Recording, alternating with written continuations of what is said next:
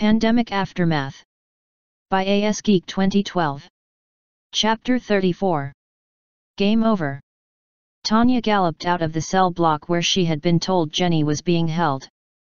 She confronted a human guard and demanded, "Where is Miss Tanner?" She thrust a forehoof back the way she had come. "I was told she was being held there." "I don't know, Ms. Jarvis," the guard replied. "I recall seeing her in the hallway a short time ago being escorted by Mr. Kenworth and another crystal pony." "Was the other pony a mare or a stallion?" "A mare, I believe." "Thank you." Tanya cantered towards the cell block which contained Eileen, Wildy, and Fire, where she found Danner standing guard. "Mr. Danner." Danner spun around to face her. "Yes, ma'am." "What are you doing here?" "You should be guarding Miss Tanner.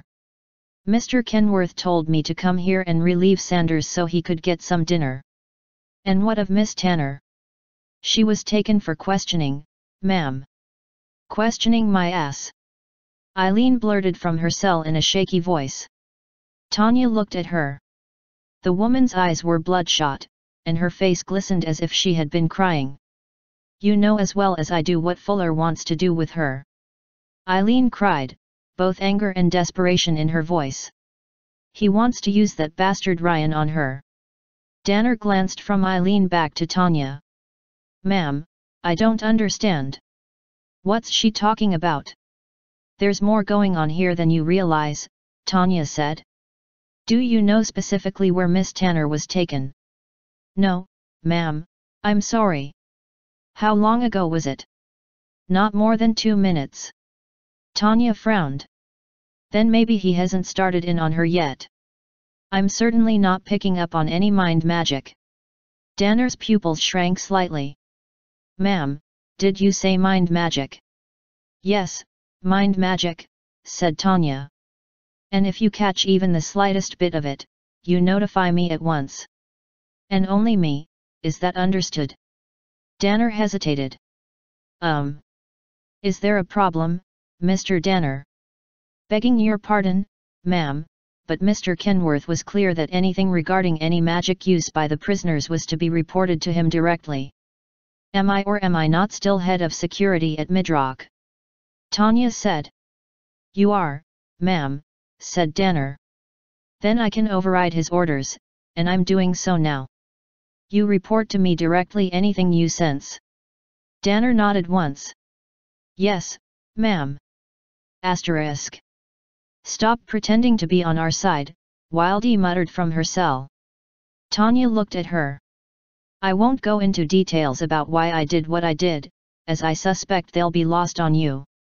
Believe what you want, but all I care about is justice being done." Danner glanced at Wildy before giving Tanya a confused look. "Ma'am, what's going on?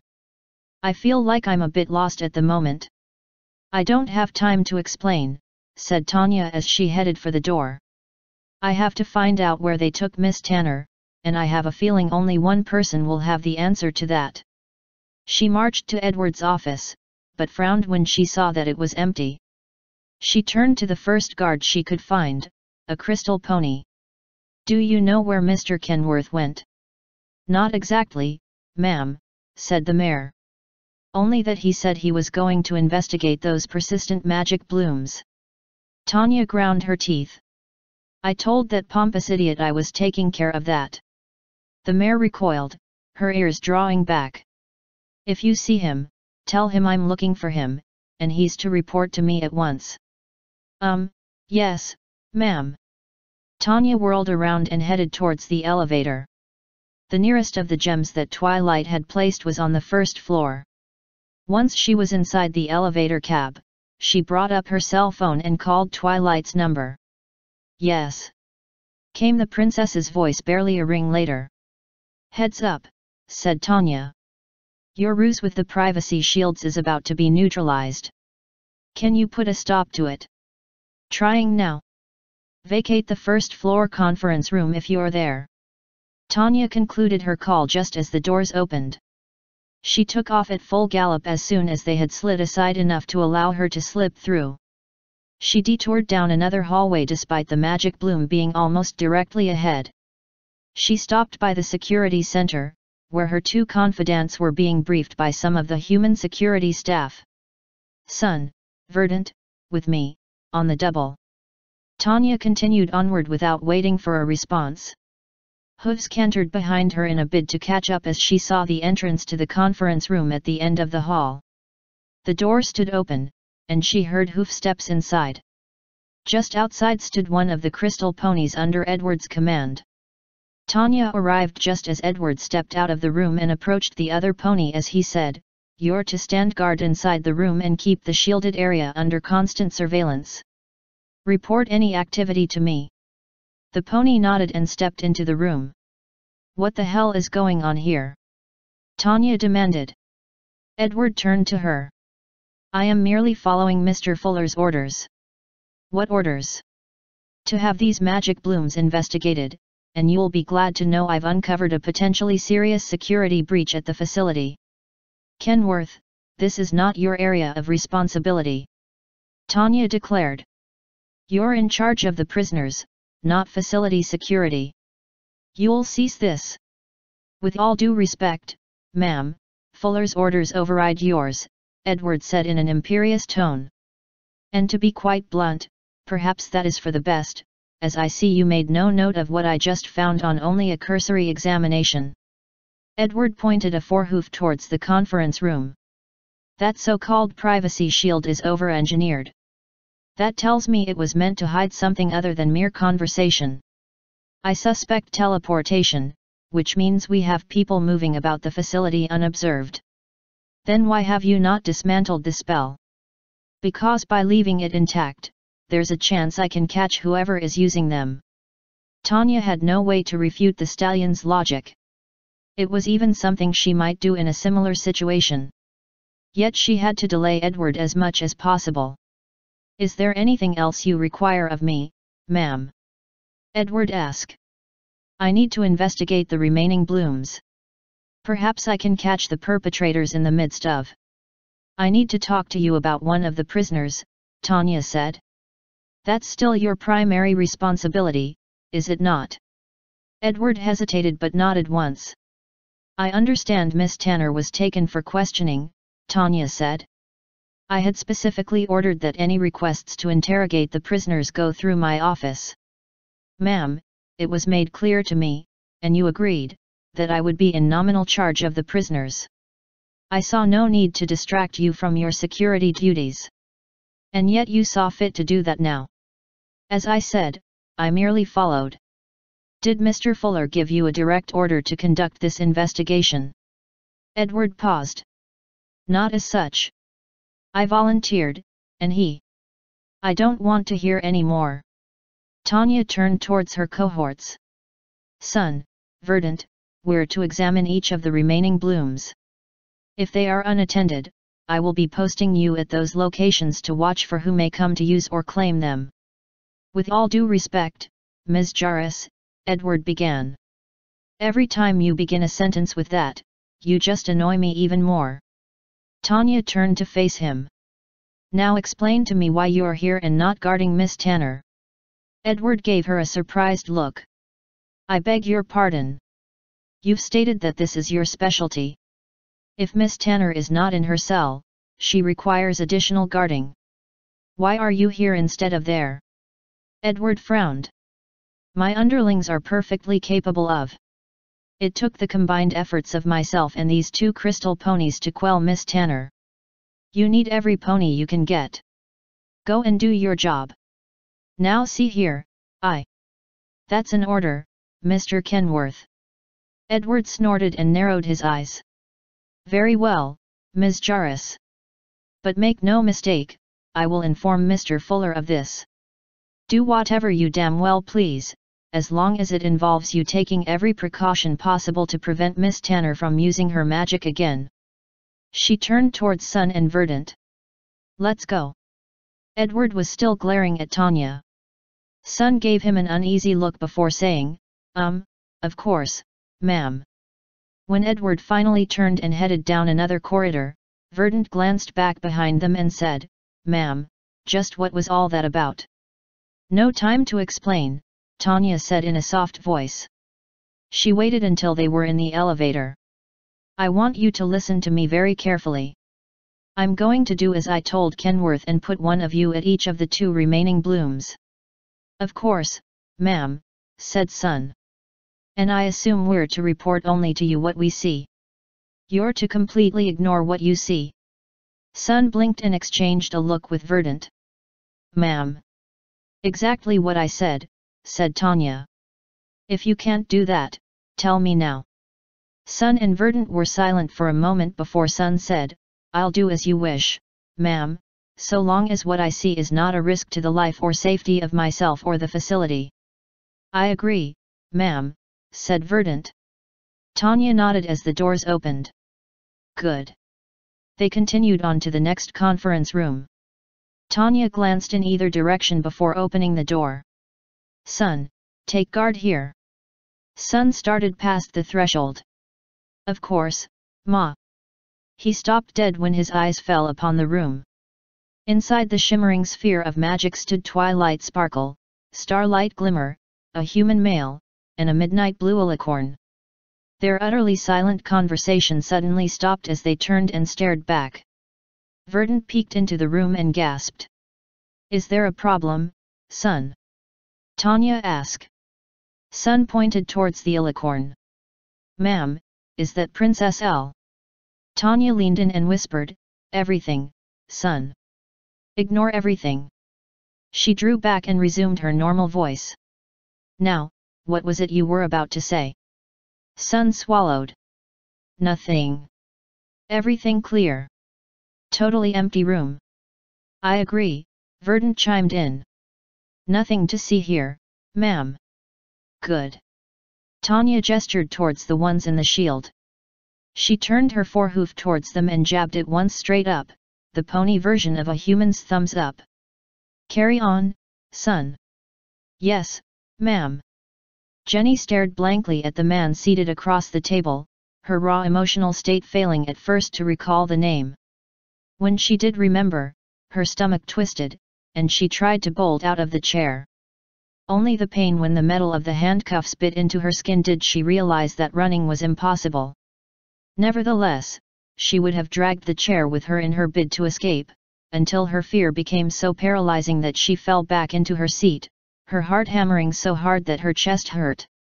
Her body trembled with the desperate need to flee, her muscles aching from the strain of being held in place against her instincts.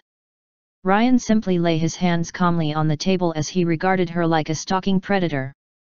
Jenny became only all the more mired in inaction, as if she were face to face with a mountain lion, that even the slightest movement in any direction would mean instant death. Pure, undirected fear, Ryan said simply. Jenny simply stared, her breathing a hard pant, eyes wide and terrified. You don't want to feel that, do you? Jenny swallowed hard, still staring. What is it you really fear, Jenny? What is it that keeps you up at night? Thoughts exploded across Jenny's mind despite not having willed them into being herself. Her brain was too saturated with fear to do anything but comply. Ryan nodded. Yes, that makes sense. The Dream Wardens are indeed an unbending lot. Jenny's lips parted in shock. You might as well have written it down for me, with as easily as I can see it, said Ryan. Jenny bit her lip to suppress a whimper as her mind filled with thoughts of being put on trial in the dream realm as powerful and faceless entities decided her fate. But that's not really your true fear, is it? That's just the immediate one you can touch, one that can let you mask what truly terrifies you. Jenny closed her eyes tightly and sought to sift through the frightening thoughts racing through her mind. Get out of my head.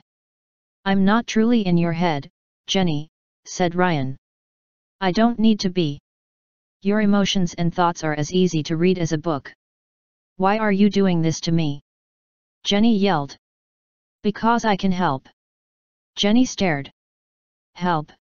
I can help you deal with your fears. I can help them work for you instead of against you.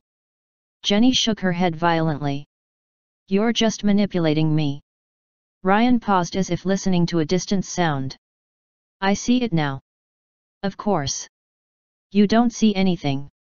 I see your fear of failure. Jenny clenched her teeth, but it did little to stop her eyes from tearing. It makes perfect sense, said Ryan.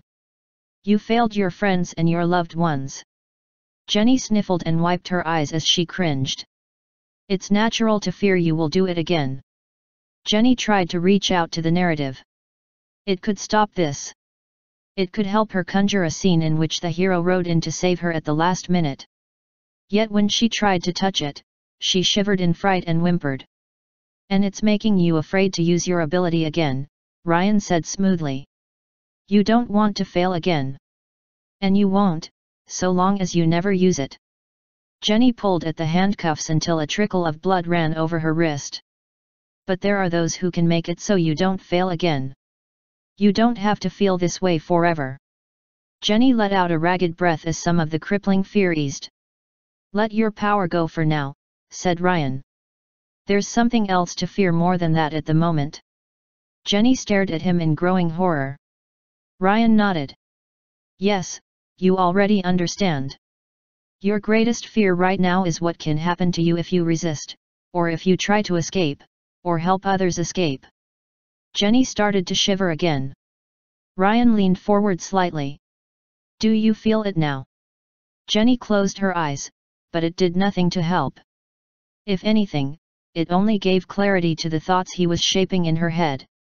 Even knowing he was actively manipulating her did nothing to stop it. The emotions felt as if they were her own, as if they had simply been waiting to be drawn out. Of course you do. It's only natural. It wasn't natural, but no amount of telling herself that would work. Every other fear she had in the past week seemed insignificant. Ryan nodded. You're beginning to understand now.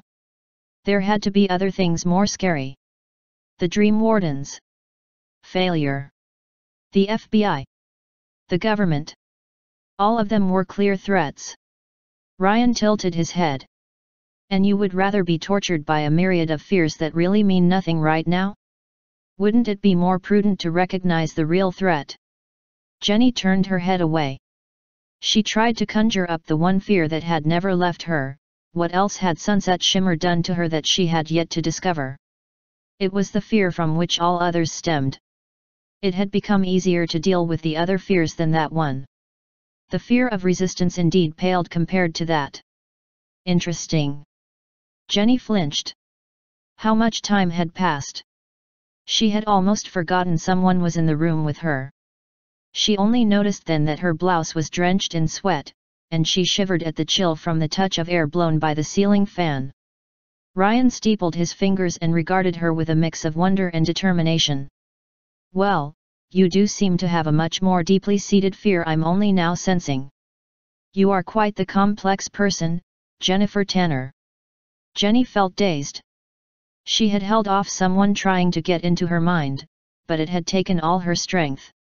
She doubted she had any left. Ryan leaned forward. Let's see how this deeply seated fear of yours works. Asterisk. I'm out, Heller. Anthony sighed as he held Twilight's phone to his ear. Why, Kelsey? Mr. Fuller has relieved me of duty, said Kelsey. I also tried to visit the privacy shield on the first floor, and it's guarded by one of Mr. Kenworth's crystal ponies. The other two are guarded by crystal ponies under Tanya's command, and she assured us in a phone call not moments ago that they'll ignore whatever they see. Nevertheless, I'm likely under surveillance. I'm taking a huge risk just making this call. Anthony considered. I guess there's nothing that can be done about this. I've given you everything you could possibly need. Other than a guarantee of safety for Twilight. Luna suddenly bellowed. I can sense him. He is using his ability now. Kelsey, stand by, Anthony said before muting the call and turning to Luna. She had flared her wings, one of the tips almost brushing the privacy shield. What's going on? Luna turned to him. I can sense Ryan using his ability right this moment, Mr. Heller. Since we know Jenny has been taken for interrogation, we do not need to guess as to his target. I intend to put a stop to it now. Luna, wait! Twilight cried. I have told you this before, Twilight, said Luna as she turned towards the door. I cannot let this happen. I can pinpoint exactly where he is. You can't just go walking through the facility. And who exactly will stop me? Luna thundered. Who can stop me? We have to do something. Sunny cried. We can't let him hurt my little sister. I agree, Twilight, said Starlight. From what Anthony discovered in those records he got from Kelsey, Ryan is likely using his ability one-on-one. That's a much more concentrated use of his magic, and I don't know what sort of long-term mental damage that can do. I know, but there's got to be a way to do this without making it so obvious, Twilight said. Anthony understood Twilight's dilemma, and he shared it as well. Having Luna appear in full view of security would not only be a blatant violation of the treaty, but it would give Matthew further means to defend himself against whatever charges are leveled at him. Not to mention that in the time that Luna took to get to Ryan, Fuller would be alerted and have a chance to take both Ryan and Jenny from their reach. At the same time, there was no way he could allow this girl to be hurt if he could somehow stop it. Princess, exactly where are you sensing Ryan? He is below ground level, said Luna. Southeast corner. Can you teleport to him? Not without a visual reference of his surroundings. Can you obtain that for me, Mr. Heller? Stand by, Princess. Anthony unmuted his call. Kelsey, Miss Tanner is being interrogated now, and we suspect Ryan is being used on her. That would make sense, said Kelsey. Princess Luna is here and can sense him. Basement, southeast corner. Ring a bell. Yes, I think I know where that is. Why? We need a visual, said Anthony. Can you get me anything like that? There have to be surveillance cameras down there. We have one interrogation room that has had the cameras removed, said Kelsey. She's most likely there. Outside hallway, then. I don't have access to that right now, Heller, but Ms. Jarvis likely does, said Kelsey. I'm assuming she's on your side by now. Give me the location. Basement level, corridor 5. Thank you. Anthony terminated the call and dialed Tanya. Hang on, said Tanya when she answered. He heard quick hoof steps before she spoke again. Had to get to the privacy shield. What's up? We need a visual of basement level corridor 5 from the security cameras, said Anthony. Why? That hallway leads to a decommissioned interrogation room. Apparently, that's the room Miss Tanner is in right now, and Princess Luna believes Ryan is working her over. Damn it. All right, let me see what I can do. Time is of the essence. Got it. Will advise when I get access. Anthony concluded his call and turned to Luna. Tanya is going to attempt to get that visual you need via security camera. But won't Luna appear on the camera when she teleports there? Twilight asked. Twilight, we cannot mask my presence forever. Luna said. And does it matter when an innocent life is at stake? Despite the controversy it caused at the time, most people were grateful when I stopped the potential riot at Village Center. We have to trust the same situation will prevail here. Wait, I have an idea. Sunny said. Is there any way I can be sent first? For what purpose? Luna asked. I have the ability to make weather indoors. Luna arched an eyebrow. Indeed. If I set off just one of the sprinklers, I'll have the moisture I need to create enough fog to hide you from the cameras. There are likely crystal ponies guarding that room, said Anthony. They could drain your magic enough to prevent you from carrying out your idea. Not to mention risking your life if there's an armed guard present. Twilight cried. Sunny whirled around to face her. I don't care. I'll do anything to protect my little sister. Can you create this fog from further down the hall and direct it towards the room? Luna asked. Yes, I can, said Sunny. Then you can use your ability a sufficient distance away without being stopped by the crystal ponies. This is a splendid idea. No, it's a dangerous idea. Twilight said. Couldn't we ask Tanya to head over there instead and stop Ryan from using his magic? She will need to do it from outside the interrogation room, and this will alert Ryan and allow him a chance to escape, said Luna. Then he escapes. I'm more worried about Jenny. Twilight, remember what Mr. Heller has said, that it may take days for Fuller to be removed from his position. But there's every chance his alternate idea will work. And that has yet to come through, said Luna. No, Twilight, we cannot give up this chance to identify him and stop him once and for all. Otherwise, we risk Fuller gaining the upper hand and spiriting him away, potentially taking Jenny with him. But if he sees you coming, he'll bolt anyway, Twilight said. I propose that Tanya station herself such that Ryan can be intercepted in that case, said Luna. I don't want to put any more people in harm's way than we have to. Twilight looked at Sunny and sighed. But I'm not Sunny's parent or guardian, so I can't decide for her what she does and doesn't do. Anthony stepped over to Sunny. Normally, I would never allow something like this, since you're technically a minor, but at the moment we're all rather desperate. Are you absolutely sure you want to do this? Yes, I'm sure, said Sunny. In that case, I need to ask, would you get sufficient moisture from a running faucet in a bathroom? I think so. It'll just take a little longer. Why? It would be less obvious than a sprinkler, which in turn might set off some fire alarm systems. If I may ask, said Goldie. Just how would we get Sunny into the basement level in the first place?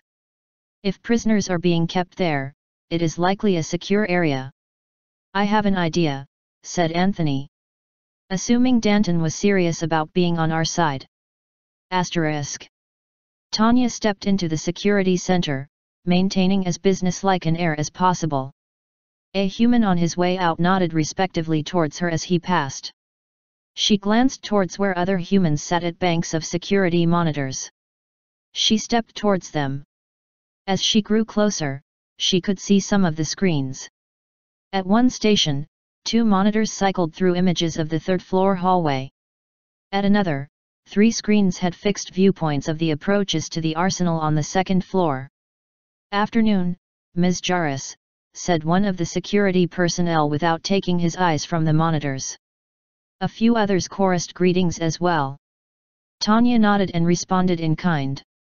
She spotted a spare unoccupied station, its monitors on but displaying a standby image. Anything I can help you with, ma'am? Asked the human in the adjoining station. I haven't done this sort of duty for some time, said Tanya as she hopped into the seat of the unoccupied station. Had a short break coming to me and decided I'd take a look at the setup here. Sure, let me activate the station for you, said the human. Tanya slipped her cell phone out and placed it on the desk. She retrieved its stylus and snapped it into her pony strap as the monitors flickered through the equipment's startup sequence. Looking for anything in particular? Not as such, said Tanya as she experimented with the controls. I just wanted to check the coverage and see if I can make any recommendations for improvements. Of course, ma'am. Let me know what you find, if anything. Will do. She chose the monitor that was turned away from the others to find the corridor in question.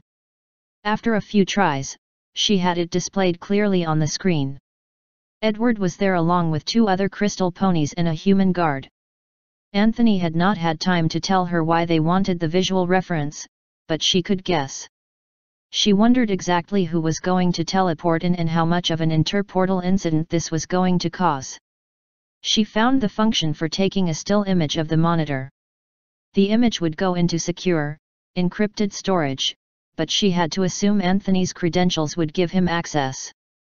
She noted the file name, glanced to the side to see if anyone was observing her, then typed the file name into a text on her phone. A few moments later, she received a response, find back corridor leading to interrogation room. Prepare to intercept Ryan if he tries to leave. Don't shut him down even if tempted. Tanya thought that was a tall order. She would rather just turn off Ryan's magic and protect Jenny from him. They obviously had some sort of larger plan that they had yet to share with her. She put her cell phone away and hopped off the chair. I've been called away to my other duties. You can secure this station when you have the chance. Of course, ma'am. Tanya cantered out of the room. She had an idea where she could go, so long as she could do it without alerting Edward. Asterisk. Security center here, sir. You wanted to be alerted of any unusual activity. Matthew leaned back in his seat as he spoke over the phone. What do you have? Ms. Jarvis just left. She spent some time at one of the security monitor stations. Matthew considered. It is her prerogative to examine any camera footage herself. Yes, sir, but she's never manned a station herself before, said the security agent.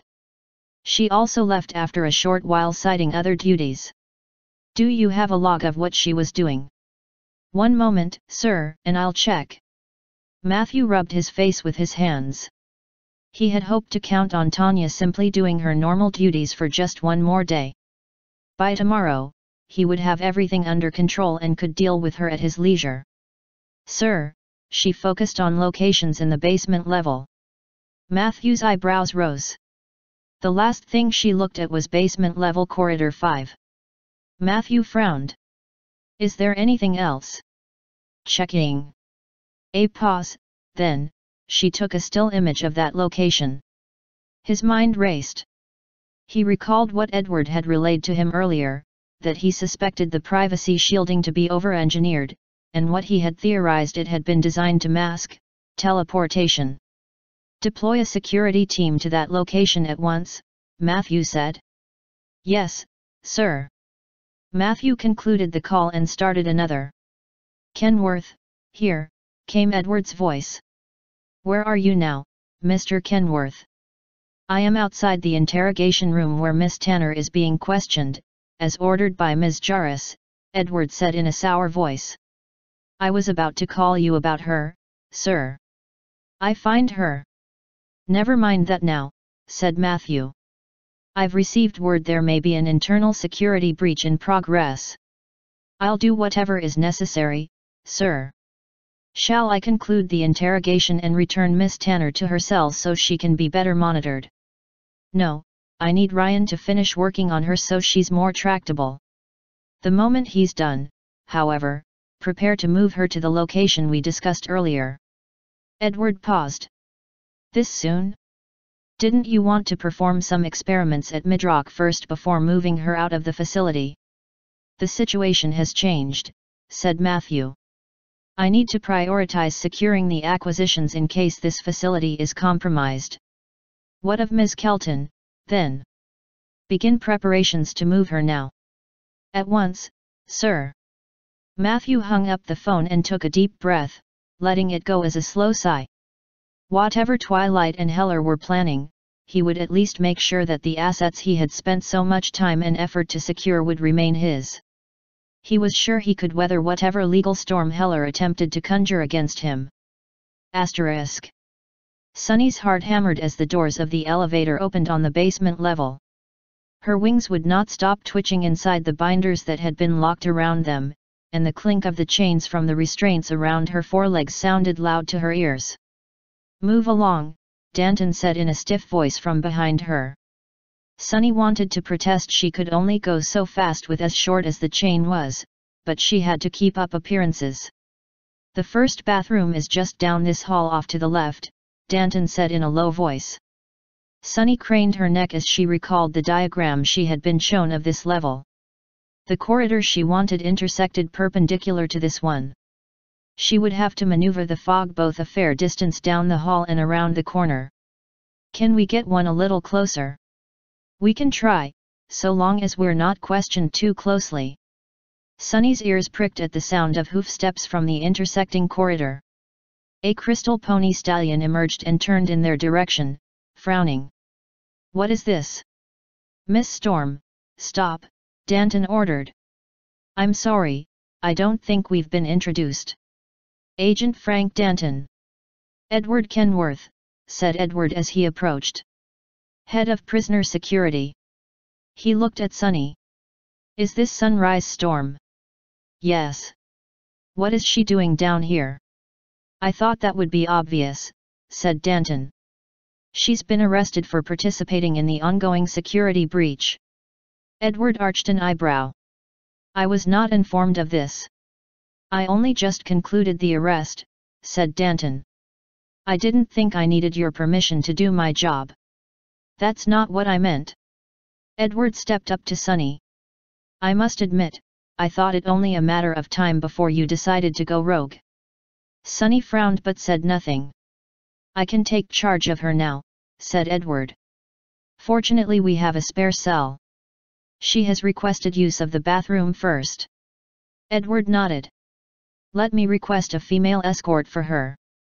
It's not needed, said Danton. I'll not have her trying to use her magic while she's unsupervised.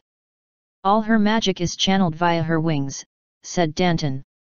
I'll be leaving those restraints on. She indicated her need is very urgent.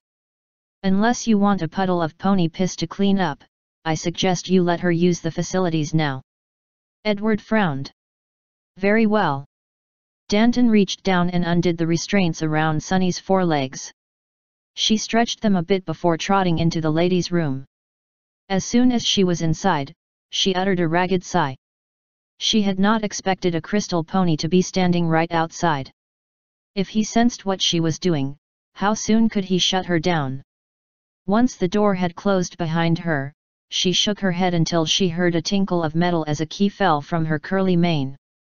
She picked up the key in her teeth and stretched her neck, trying not to panic when she had trouble lining up the key with the lock.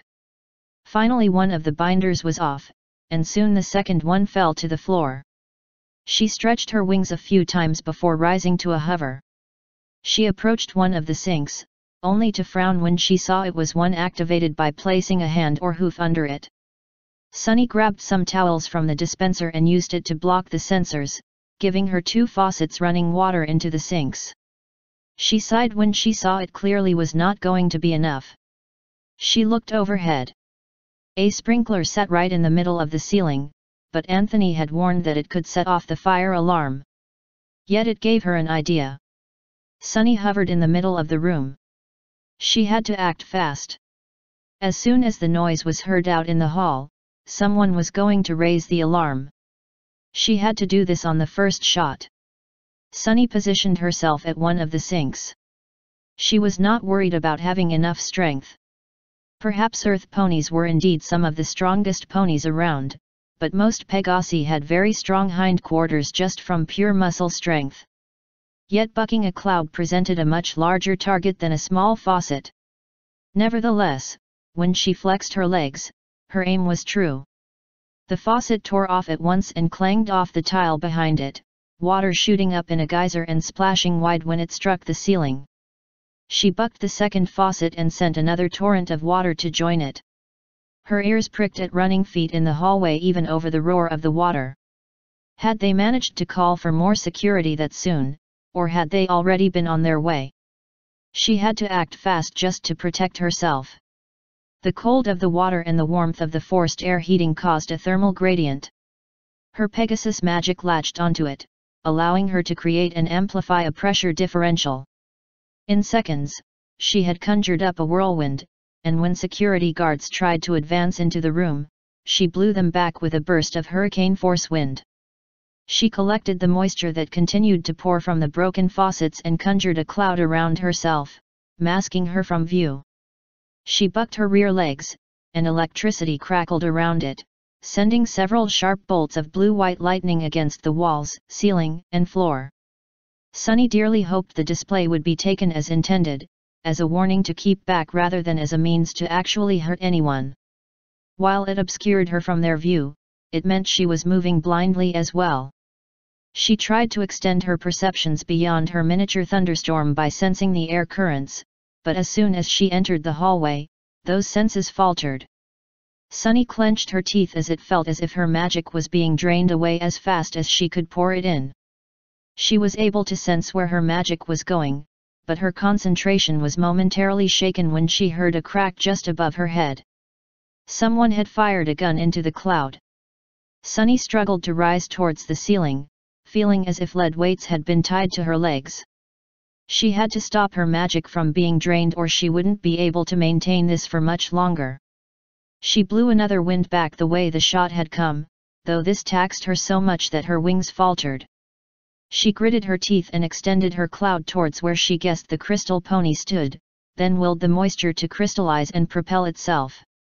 She heard a loud yelp, and her magic returned all at once like a rubber band snapping back. She had no idea how long it would last. Someone had turned off the water main, so she had all the moisture she would ever have. She summoned all her strength, seized the remaining moisture, and propelled it as a thick fog bank to flood the hallways ahead of her. Asterisk. Edward stumbled back out of the cloud, shivering hard, his fur and hair encrusted with ice. His sides and flanks hurt where the sleet had struck him like thousands of tiny, freezing needles. Water ran off his mane and tail as the ice melted, but not fast enough to warm him up. He looked around and saw he had only 2 human security personnel with him, the others having been cut off on the other side of the cloud. He had heard one take a shot at sunrise, but there had been a howl of wind, shouts of surprise, thuds, and now nothing. "What do we do?" one of the humans asked. "Stop her," Edward croaked, stammering from the cold. "I thought you were supposed to do that."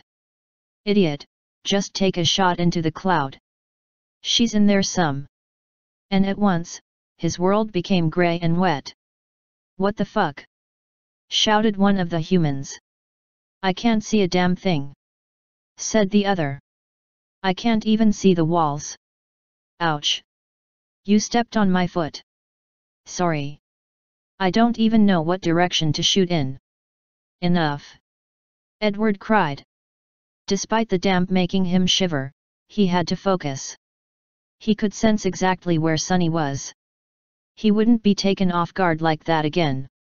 He had pulled his punch before, but now Sunrise Storm represented a much more serious threat than he had anticipated. She had to be brought down, even if it meant sending her into a coma. Yet as he was about to reach out and see Sunny's magic, a far larger bloom of magic suddenly appeared behind him, right outside the interrogation room. Edward narrowed his eyes. This had all been a setup, a distraction. The real threat had now materialized. He turned and ran towards it, using his magical senses to guide him. He turned the corner and saw vague shapes in the fog ahead. Edward advanced, his senses tingling as he readied his absorption ability. The fog was so thick, he wouldn't clearly see them until he was almost right in front of them. He tried to reach out with his ability, and blinked in shock when it was rebuffed. He had to see exactly who this adversary was and understand what he was dealing with. He advanced further, and a unicorn mare came into view, one with pale pink fur and a tricolor blue and purple mane. He recognized her at once, but it mattered not. She was an intruder who needed to be brought down. He simply needed to be more forceful to overcome her strong magic. Yet as he was about to wrap his ability around Starlight, a larger figure loomed out of the mist, and Edward's heart skipped a beat as his senses touched magic far older and far more powerful than anything he had ever encountered. Before he could attempt to wrap himself around it, the figure stepped forward, and Edward's pupils shrank to pinpricks. "Do not even try," said Princess Luna. Edward's ears flattened, and he cringed. "I won't," he squeaked. "Very good," said Luna. "Starlight, if you would." Starlight's horn flashed, and the spell washed over him before he could react. He suddenly felt very sleepy. "Now be a good little pony, and take a nap," said Luna. Edward thought that sounded like a very good idea. He curled up on the floor and closed his eyes. And this will all seem like a dream. As he drifted off, he wondered what a strange dream he just had. Perhaps once he was asleep again, he could chase it down and see what happened next. Asterisk. What is there yet for me to find? The now horrified teen said in a pleading voice. What else has she done to me? What if I still haven't recalled everything she did? There could be something else even worse lurking in my head or my magic that I don't have any idea about. Ryan let out a slow breath and steepled his fingers in a bid to concentrate. Jenny had been a tough nut to crack, but he felt he was close. Yet he could hear trouble brewing in the distance. He had heard faint shouts and what sounded like a gunshot. He had to persist. He had to assume whatever was going on would be brought under control. Perhaps it was simply an incident with one of the other prisoners. Most of them had magic, after all, and the crystal ponies were not infallible. Indeed, there could very well be, said Ryan in the same soothing voice he had been using for the past few minutes. Would you like to find out what they are? Jenny shivered, the handcuff around her wrist rattling against the handrest of the chair. I don't, but maybe I have to. I have to know what I'm dealing with, right? Absolutely. Do you realize that this very location is designed with people like you in mind? Jenny glanced around. It is. Yes. You could be safe here. Jenny stared at him as if to beg for that protection, but she shook her head violently. No place is safe. Not from the Dream Wardens. They'll come after me. Ryan was indeed concerned that the wardens might punish her for what she had already done. He had no control there, but Jenny would not necessarily know that. He could use this fear as leverage. No fate is ever sealed, even when it involves the Dream Wardens. Jenny gasped. What, you mean? I can be protected from them. Indeed, yes. I wanted to abide by their rules. Jenny cried. I tried. I really tried. Ryan nodded. I am sure you did, but that matters not to them. Their justice is cruel and arbitrary. Ryan stopped, his heart pounding. He let out a ragged breath and stared at the door behind Jenny. What is it? Jenny said. What were you going to say? Ryan swallowed hard. Can you really help me? Can you help protect me from the Dream Wardens? Ryan stood. I have to go. Go? Wait. You can help me. Ryan looked down at Jenny. He actually felt sorry for her. He didn't want to leave her in this raw state, but he had little choice. He had to get out, now. He turned on his heel and rushed out the back door even as Jenny shouted her pitiful pleas in his wake. He stepped out into the narrow hall behind the interrogation room and ran for the intersection with the longer hall that would lead to a back exit from the facility. The moment he stepped into the other hall, he stopped short when his eyes fell on an obsidian-furred crystal pony mare. The mare stepped forward. Going somewhere. Ryan took a deep breath and let it go through his nose. Tanya Jarrus, I presume. I'm flattered, Tanya deadpanned. Fair warning, you direct even the slightest bit of magic my way, and you're going down. I have no quarrel with you. Now, if you'll excuse me. Ryan tried to move down the other hallway, but Tanya stepped in his way. You're not going anywhere. You have no authority over me. I'm head of security, and you're an intruder, as I have no official record of who you are or what your authorization is at this facility, said Tanya. Ryan narrowed his eyes. Then perhaps you should also be concerned about the other intruders. If there are any, I'm sure the rest of the security staff can handle them. In the meantime, you'll just cool your heels right here until they're freed up. Ryan's heart raced. If you are so adamant about incarcerating me, then just do it. In fact, I insist on it. Oh, said Tanya. You sound almost like you're scared. Ryan felt the presence again, getting closer. I need protection, he said in a quavering voice. Really? Protection from what? Ryan heard slow hoof steps behind him. He flinched when he caught a flicker of light out of the corner of his eye. He turned his head in time to see a burst of magic take out the security camera. Just take me to some place where I can be kept under constant observation by. He stopped when an astonished female voice behind him said, "Night Song." Ryan's stomach twisted. He turned, and his heart lurched as he looked at Luna. Luna stepped forward, staring, a shocked look on her face. I never would have thought. Night Song, how did? Don't call me that, Ryan said in a low voice through clenched teeth. That's not my name anymore. It never should have been my name. It was a beautiful name, Luna said in a somber voice. For a pony with such a beautiful voice. Stop it, Ryan grunted. A voice that had been so terribly silenced by the misguided actions of Midnight Star. Ryan clenched his hands into fists. A voice I had hoped to bring back. Luna paused. I thought I had. And then you took it away again. Ryan screamed. Luna looked taken aback. I beg your pardon. Ryan stepped up to her. You did this. You made me what I am now. Luna frowned. I did nothing of the sort. I tried to help you. I consoled you. Which meant nothing. I do not understand. How is it you feel this is my fault? Because you were the one who chose those abominable dream wardens. Luna glanced at Tanya.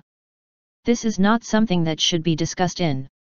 I don't give a fuck about your secrecy, Ryan growled. I'm not compelled to silence like all their night pony slaves. Luna narrowed her eyes. Without taking her burning gaze from Ryan, she said, Ms. Jarrus, kindly keep in confidence for now what you might hear on the subject of dream wardens. Sure, said Tanya in a confused voice. I assume your experiences with the dream wardens have not been easy, said Luna. I was murdered 15 times, Ryan said. 15 before I said those goddamn oaths to that bitch's liking. Yes, I know of whom you speak. You, princess, said Ryan. You were responsible for selecting her. You were responsible for giving her that power. It's all on you. I regret if what you suffered had a lasting impression on you, said Luna. Such things in the dream realm are usually forgotten with time. You don't get it. It has nothing to do with the pain. It had nothing to do with the terror. It had to do with humiliation. Luna arched an eyebrow. You care nothing about dignity, Ryan said. And by extension, your insufferable dream wardens do not, either. And what would you know of it? Luna countered. How many minds have you warped with your ability? Did you give their dignity a single thought? I am fighting against a cancer that has infected this world. And is it common practice among humans to treat the illness by destroying the body? Even in cancer therapy, some healthy tissue must suffer so that the sickness can be eliminated. You can make all the metaphors you wish, Night Song, said Luna. It cannot begin to justify what you have done. At least one human and one pony has died because of you. You are an accessory to murder. Ryan was about to reply when he heard approaching footsteps and hoof steps from behind Luna. He jerked his head towards it in time to see Agent Anthony Heller step into view, flanked by 2 crystal ponies. Ryan Halter. Anthony said. Ryan said nothing and simply stared. I have a warrant for your arrest, Anthony continued. Identity theft. Conspiracy to commit fraud. Illicit use of magic. Failure to register post-rehumanization magical ability. Use of magic with intent for mental control or impairment. Accessory to manslaughter. Resisting arrest. I strongly advise you to go peacefully into custody, said Luna. You have no control over me, princess, Ryan said in a low voice. Perhaps not, said Luna. But there are those who do. Ryan narrowed his eyes at her even as he trembled. If you do not face justice here, in the waking world, then there will certainly be a place where you will be judged. You will not escape justice, no matter what you do. I am no longer a part of the dream realm, said Ryan. As of yet, Luna said in a cool voice. That will change. Can anyone tell me how Jenny is doing? Tanya asked. Starlight is with her now, said Anthony. She's got Jenny calmed down and is assessing her mental state. He turned to Luna. Princess, have you determined his identity? His pony identity, yes, said Luna. Not his human identity, but that will come in time. Either he will reveal it to you, or... She gave Ryan a cold look. Or others will do it for him. Ryan looked at Anthony. Do you seriously think Fuller will let you arrest me? He's a little busy right now dealing with other matters, said Anthony. He can't protect you anymore. Your best bet is to cooperate with us. Ryan laughed. Heller, that's the last thing I'll ever do. I'd prefer to be executed than do anything that will remotely help ponies. That's your decision, said Anthony. He nodded to the crystal ponies, who stepped forward and flanked Ryan on either side. You have the right to remain silent. Ryan let out a single long sigh as Anthony read him his rights. He felt like he had come full circle. He had started with nothing and now had nothing left. It would have been far better if the ponies had never come, and he had continued to have nothing, and not the false promises that the transformation had brought. Asterisk. Mr. Fuller, we're flying blind down here. Came the cry from the security center over the phone. We have zero visibility on the basement level. We know Sunrise Storm is in there somewhere, but we can't locate her. We have crystal ponies, damn it. Matthew cried. Send them in to take her down. We've tried, but the moment they start working on her, she managed to pelt them with sleet, or hail, or hurricane force winds. What about Kenworth? He's experienced enough to bring her down. We can't locate him, sir. He was one of the first responders to Miss Storm's activity, but we haven't seen him since Miss Storm emerged from the bathroom. Matthew's mind raced. Where's Heller? Unknown, sir. Why is that unknown? He was last reported seen entering the obscured area in the basement level. He vanished into that cloud or fog. Matthew drummed his fingers on the handrest. Sir, what do you want us to do? The security center asked. I'm authorizing lethal force. Take Sunrise Storm down whatever the means. Yes, sir. Matthew hung up. He let out a long sigh before picking up the phone again and punching up one of his contacts. Department of Rehumanization, Wendy Rock's office, came a male voice. How may I direct your call? Matthew Fuller, Midrock. I need to talk to Wendy at once. Top priority. I'm sorry, sir, but she's in conference with. I don't care, pull her out. A pause. Sir, she's been called to the White House to meet with the President on an urgent matter. I'll relay your request to her when she returns. Yes, see that you do. Matthew snapped before hanging up. He stood and paced. He shouldn't be in this position. He wouldn't be, had everyone remained loyal to him. That had to be the only reason why his plans were in jeopardy. He stopped and let out a slow sigh. No, his plans had failed. It was time he accepted that. He had to assume that Ryan was interrupted in his processing of Miss Tanner. Already the few crystal ponies who were still loyal to him were reporting a powerful magical presence in the facility. Yet other than their senses, he was left in the maddening situation of having no solid proof. It had to be Princess Luna. Twilight was accounted for in her room. Cadance was confirmed to be in New York at the UN. Celestia never set hoof on Earth as far as anyone could tell. And Luna had a vested interest in being there. He realized now he had to do damage control. Sunrise Storm was his ace in the hole as he had always suspected she would be, though he had not thought it would be her dead body that would be of more use to him. Once she was taken down, he could clearly demonstrate how the Pony Council had come here under false pretenses with the intent to sabotage the facility. Matthew slowly smiled. Perhaps he would lose this battle, but he would continue on to win the war. Asterisk. Jenny felt her stomach twist as her surroundings abruptly shifted from the drab inside of the interrogation room to the brightly lit conference room inside a shimmering field of energy. She tried to keep her stomach tamed and failed. A split second before her vomit could hit the floor, a waste paper basket had been levitated under it. "Yeah, I had a feeling you might react badly to that," she heard Starlight's voice. "I'm really sorry, but I had to get you out of there." Jenny briefly fell to her hands and knees until her stomach stopped heaving. She gasped for breath and staggered back into a seated position on the floor. "Jenny, I am so very sorry this had to happen to you," came another female voice. Jenny looked up and almost did a double take when she found herself staring into the concerned face of Twilight Sparkle. She tried to talk, but coughed instead, bile making her throat burn. "Just take it easy for now," Starlight said. "You're safe here." Jenny shuddered and wrapped her arms around herself. "I don't feel safe. It's the lingering effect of what Ryan was doing to you." "Just how much did he do?" Twilight asked in a worried voice. "Fortunately, not a lot," said Starlight. "Once the immediate effects of Ryan's ability have faded, I can remove whatever lingering magic is still in her head. I don't think she'll have any permanent impairment. Except what he made me see in my own head," Jenny muttered. "I'm going to strongly recommend counseling after this is over."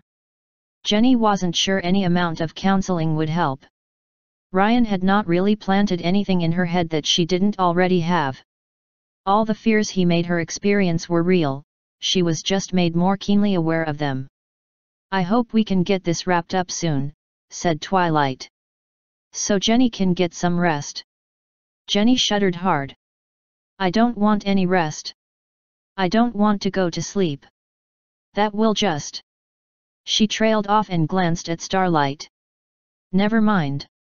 Starlight gave her a confused look. "She's worried about the Dream Wardens," Twilight said. "Oh, right," said Starlight. Jenny stared. "You know about them?" "Yes, I do." "Jenny, please, don't worry about them," Twilight said. "If I have anything to say about it, they won't punish you for what you did earlier." "But you don't have anything to say about it," Jenny said. "They specifically told me that they're not ruled by anyone. There are special circumstances here. And it's what I said before, they always allow for advocates to speak for you." Starlight frowned. "Could they at least leave her alone until she's recovered from what Ryan has done?" "I'm sure they will," said Twilight. "The one who first contacted Jenny was Psychic Com, and he was a psychiatrist prior to ETS. If anyone would understand the circumstances, it would be him." Jenny closed her eyes and shivered. The demons that Ryan had stirred up in her still vied for her attention. They all swirled around Sunset Shimmer, someone she had refused to visualize in her head as anything more than just a name. Now she could not get Sunset out of her head, no matter how hard she tried. She felt almost like the real Sunset was in the room with her, looming over her like she was her test subject. "Starlight," Jenny said. "Yes, Jenny. Can you make me forget all about Sunset Shimmer?" Starlight blinked. "I'm sorry. Can you make me forget that I ever met her?" Jenny asked in a quavering voice. "That she ever interfered with my life? Can you just make her some generic villain like she is to everyone else?" Jenny sighed and covered her eyes with her hand. "Never mind, it was a stupid question." "No, I understand," said Starlight. "I couldn't completely remove a deeply ingrained memory like that without risking damaging other memories. What I can do is help dampen it some." "Dampen it?" Starlight nodded. "I can make it so it doesn't affect you as much. But you'll have to be fully recovered first." Jenny nodded slowly, though she felt frustrated. By that time, the fear associated with it would just bury itself again. Jenny closed her eyes and suppressed the urge to cry. Between Ryan, the Dream Wardens, and the narrative, she didn't know her own head anymore. Her introspection was interrupted when the door to the conference room opened, and Anthony Heller entered. He stepped into the shielded area and said, "Ryan is in custody, but the water to the basement was cut off. Sunny will start running out of moisture soon." Jenny's eyes widened. "Is everything in place in Washington?" Twilight asked. "Should be. I got the cue when I heard about Wendy Rock." Twilight turned towards him. "Then let's go to Fuller's office and end this right now." "Wait, what was that about my sister?" Jenny cried. "Where is she?" "I'll be candid with you, Jenny," said Twilight. "She's doing something rather dangerous, and the sooner we can get this over with, the better. Hopefully we can reunite you two later." Jenny nodded and even managed a small smile. For the first time in a long while, she looked forward to seeing her sister. "Sir, it's the security center," came the voice over the intercom of Jocelyn, Kelsey's replacement. Matthew yanked the receiver. "What is it?" "Sir, we're about to move against Sunrise Storm, but we noticed that the fog is starting to thin," said the security center. "We think cutting off the water helped. We recommend waiting a little while longer and going with a non-lethal." "Negative. Proceed as planned." A pause. "Sir, in situations like this, we're required to try non-lethal methods of." "We already did. It was ineffective." "But sir." "Do as I have ordered." "Yes, sir," came the reluctant reply. Matthew slammed the receiver down. He considered and picked it up again, calling his associate in Washington once more. "Department of Rehumanization. How may I direct your call? Has Wendy returned from the White House yet?" The receptionist hesitated. Sir, about Ms. Rock. Is she or isn't she available?" "Sir, Ms. Rock is no longer with his office." Matthew sat up straight. "I beg your pardon." She turned in her resignation. "I thought you would have known already." "And why would I know that?" "It's all over the news, sir." Matthew's eyes widened. He slammed down the receiver and turned to his TV. He called up CNN and unmuted it. "Unprecedented shakeup in Washington for reasons that have not yet been made clear," the reporter was saying. "In addition to the stunning and unexpected resignation of Ms. Wendy Rock of the Department of Rehumanization not 10 minutes ago, we have now learned that 2 more cabinet members have been placed on administrative leave, and the Chief of Staff of the Army has stepped down from his position on the Joint Chiefs of Staff. He has admitted himself to a psychiatric hospital for evaluation, again for reasons unknown." Matthew clenched his jaw. "We also have a further update on the school shooting in Greenwood Village, Colorado," the reporter continued. "We have learned that the perpetrators were 2 FBI agents, who only that morning were part of a covert operation in Denver that is now being actively investigated by the FBI Director's Office for potential violations of procedure and public safety. We have also confirmed the existence of a video clearly showing 2 FBI agents pursuing and firing upon another agent's car. At least one of the agents shown on the video was allegedly identified as the gunman who died in a firefight with police." Matthew muted the TV when he heard a commotion in the reception area. "Mr. Fuller is very busy right now," came Jocelyn's voice. "He'll make time for us," came Heller's voice. "We're not taking no for an answer," came Twilight's voice. Matthew frowned and stood. "If you don't leave this instant, I will call Sec. Hey." A few seconds later came the sound of someone falling heavily into a chair. "Sorry about that," said Twilight. Seconds later, Matthew's door glowed with magic and flew open. She and Anthony stepped inside. "To what do I owe this pleasure?" Matthew said in a calm voice. Jocelyn rushed in behind them, her clothing disheveled, her glasses askew. "I tried to stop them, Mr. Fuller, but the princess simply grabbed me in her magic end." Matthew held up a hand. "It's fine. See that we're not disturbed." Jocelyn nodded and adjusted her glasses before leaving, closing the door behind her. "Now, what is this about?" An investigation has been launched into the Denver operation, said Anthony. That investigation will involve Midrock and you as well. And your point? Said Matthew. Twilight stepped forward. The point is, it's over, Fuller. Matthew chuckled. It's over?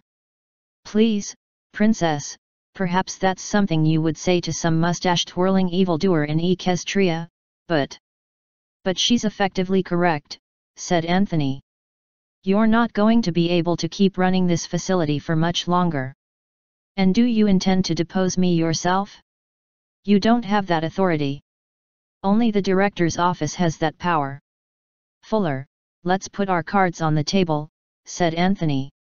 You and I both know you have acted above and against the law. Oh? Care to prove that statement? I'm in the process of doing just that now. At the same time, I've requested a full investigation by the director's office into your activities. Matthew smiled. I always said you like to play hardball, Heller. He sat down and laced his fingers together on the desk. And in both cases, such things will take a few days, if not weeks to play out. In the meantime, I have a facility to run. Not for long if we have anything to say about it, said Twilight. Is that a threat of direct equestrian interference, Princess? Matthew leaned back in his seat. Is that the reason Princess Luna has been running about the place? Quite irrelevant to the discussion at hand, said Anthony. Then just what is this discussion about, Heller? Matthew said with rising irritation. Frankly, unless you intend to arrest me right now, we have little to. The door burst open. Sir. There's a call for you. Matthew frowned. Jocelyn, what did I say about not being disturbed? I know, sir, but. No, buts. Take a page from Kelsey's book and. Sir, it's the president. Matthew's blood ran cold. He glanced at the blinking light on his phone. Sir. Yes, I heard you, said Matthew in a neutral voice. I'll take it now. Jocelyn nodded and retreated back into her office. Matthew let his breath go as a slow sigh through his nose before he picked up the phone. Yes, Mr. President. I'm going to say this only once, came the terse voice of the president. I want your resignation. Immediately. Matthew gripped the receiver tighter. Sir, is this not an unusual step? Shouldn't you be working through the director? That would take too long, said the president. I want you out of that office. Now. Matthew gazed at his adversaries. Anthony stood sedately with his hands folded in front of him. Twilight was actually smiling. May I ask why, sir? Matthew said. I suspect there are 2 people standing in your office right now who have given more than enough reason. May I remind you that it is little more than hearsay until proven in a court of law. I fully intend to see that the courts have that chance to prove it. In the meantime, I am choosing to minimize any further damage to both the Bureau and to sapient lives. Matthew frowned. You have no direct authority to force my resignation, sir. No, I don't. But if you don't resign, I will report your refusal to the media. Now, do you want that kind of attention hounding you, or do you want the time to properly prepare for your defense? Matthew looked back at the TV. The volume was muted, but the text crawl listed the names of all the people in Washington who had either been placed on leave or chose to admit themselves for psychiatric evaluation. Every last name was someone whom Ryan had affected. He doubted that they could have discovered some means to mass scan everyone in Washington for mind magic effects, therefore he had to conclude that they had his secret files. Which meant the president was right, Matthew needed all the time he could get to prepare for his defense, not just in a court of law, but in the court of public opinion. Very well, said Matthew. You'll have it. Thank you, said the president. Please hand the phone over to Agent Heller, if you would. Matthew stood, frowning as he held out the receiver to Anthony. He wants to talk to you. Anthony appeared surprised, but took the receiver anyway. Yes, Mr. President? Yes, good to hear from you again as well, sir. Yes, I agree. Oh. He paused a long moment. Realize, sir, I specifically took a demotion to be out in the field. But, yes, I see your point. Very well, I accept. Good night. He handed the receiver back to Matthew. What was that about, if I may ask? Twilight said. Anthony gave her a warm smile. For better or for worse, the president has appointed me as temporary head of Midrock. Twilight gasped. That's wonderful. It will have to be cleared through the director's office, so I'm more a regional director pro tem, but they're already working to get my clearance increased. I won't be able to give any direct commands until then. That won't be necessary, said Matthew. I beg your pardon. Matthew hit his intercom. Jocelyn, in my office. As soon as she stepped into the room, Matthew said, Jocelyn, there's been a change in the leadership of this facility as directed by Washington. Sir. I am no longer the regional director, said Matthew. Anthony Heller is now. Jocelyn glanced between the two men. I'm not sure I understand. It's a bit complicated. Suffice it to say, the political winds have blown ill for me. Please draft a formal letter of my resignation and send it to my quarters. Matthew turned to Anthony. The facility is yours. Anthony nodded and turned to Jocelyn. Have security stand down on the basement level until I have a chance to get there. Jocelyn nodded. Yes, sir. Is that all? For now, yes. Jocelyn nodded and headed out. Twilight stepped up to Matthew. So why did you do that? I expected more of a fight from you. There is little for me to do in this capacity, Princess, said Matthew. I must instead plan for my next battle. For this is a war, you just refuse to see it as such. Good night. He strolled out of his office without a backwards glance. Perhaps he would continue the war, but he had just lost a battle at great cost. He had lost 2 acquisitions he was unlikely ever to have again, and he had lost Ryan as well. He had one more resource, one more potential ally or acquisition, one that could potentially be worth more to him than the others combined. Yet now that one would be lost to him, all he could do was gather as much data from him as possible and ensure that the ponies could never take advantage of his knowledge or potential abilities. He drew out his cell phone and called. FBI, West Colorado Springs office. Fuller here. Yes, sir. Execute Operation Dead Hand. A pause. Repeat, sir. Operation Dead Hand. Please give the authorization code, sir. Matthew recited a series of digits he had long since committed to memory. Authorization confirmed. We'll carry out the order at once. Matthew put away his phone. A large battle lost, but another one was about to be won. End of Chapter 34. Game over.